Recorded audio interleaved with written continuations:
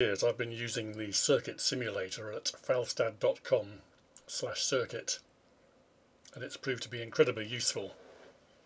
It has one disadvantage: it's based on Java, and behind college firewalls, Java, because of its rather stricter security, it's become problematic running it. So, joy of joys when the whole project was ported to LushProjects /circuit.js. This one's based on HTML5 and JavaScript, and the typical college security policies won't have a problem with it. Now, it's pretty easy to build circuits here, so right click, and they're all listed, including shortcut letters like W for wire or R for resistor. So if you want a resistor, you can either click and drag, that gives you a resistor. Right click if you don't want 100 ohms, you can right click, change it to 330. Excuse me. Press L for LED. There's an LED. Press W for wire. Draw a wire. And we're building. And there's a huge choice of components. I'm looking for the D-type flip-flops. And there it is. And to position one, you have to, if you press the mouse, nothing happens. If you press the mouse and drag, it appears. If you get something you didn't want, you can undo with Control-Z.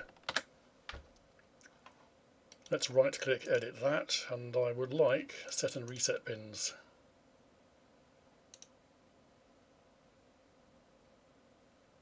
While we're here, let's go hunting for a clock. That'll be an input device. Add a clock.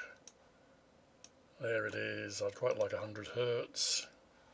It's already on 100 Hertz. That'll do nicely. Voice is going. I do apologise. It's winter.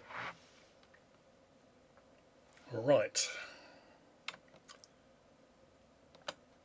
If you want to move this, if you hold down Shift, if you point at the end, it'll drag around like that. If you point at the other end, it'll drag around like that.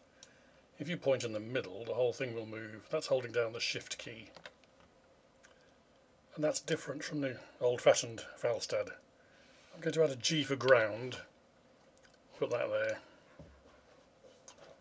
And now I've got a complete circuit, and that's flashing the LED on and off. W for wire. Drag that so that the clock is there. More wire. W for wire. Now this is a bit fiddly. If you do that, there's a red dot there, which means your wire is not connected.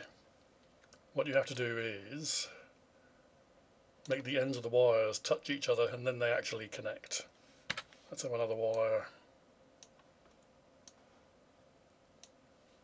Stretch that one a bit. I'd like to connect not Q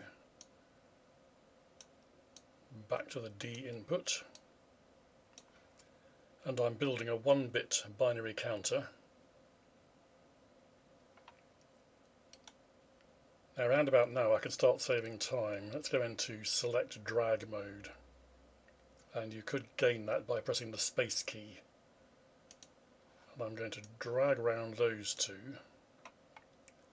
Right click, copy, come away, right click, no, just Control V to paste.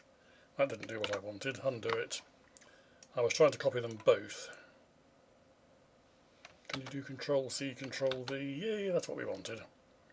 So Control C copied, Control V pasted, and also they're still joined together. I can move them around together.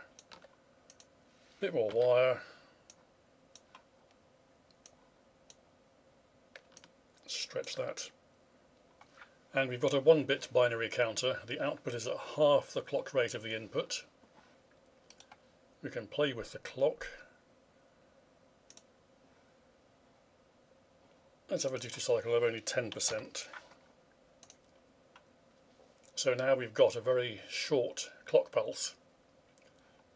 but the output pulse is on 50% of the time, precisely. And that's one of the uses of this circuit. Now what if I want a 2-bit counter? So I'm going to drag that out, copy it, paste it, hold down Shift and move it across a bit, stretch that wire, stretch that wire, and rather than redo the whole thing from scratch, I copied one. Here's one I made earlier, paste it in, and this counter is now counting 0, 1, 2, 3, 0, 1, 2, 3.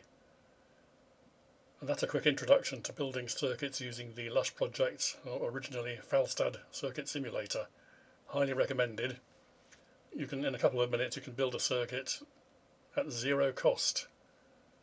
But there is a problem. Let's change that resistor into 1 milliohm.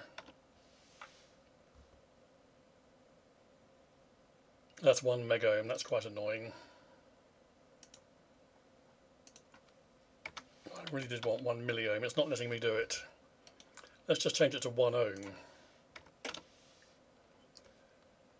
And you can see there's rather a lot of current here now. I pointed the mouse at the resistor, and down in this part of the screen it tells you the current is 2.8 amps, and that will destroy both the chip and the LED and probably the power supply. So you can build circuits that won't work in real life. That's just one thing to be aware of. You could change the power supply to 1,000,000 volts, and that would be fun. So recommend this, learn how to use it. You can save yourself a lot of time. You can pre-build a project, see if it works. Just bear in mind that you can build impossible stuff.